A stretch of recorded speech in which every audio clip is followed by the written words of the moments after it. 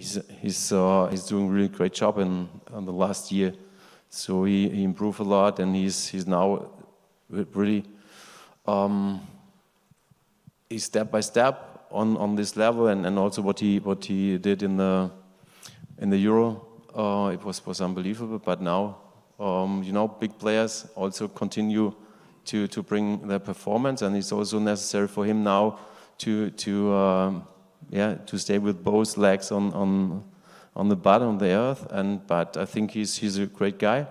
I could speak with him before when he arrived, and you know, he's now in this team, and of course he gives us the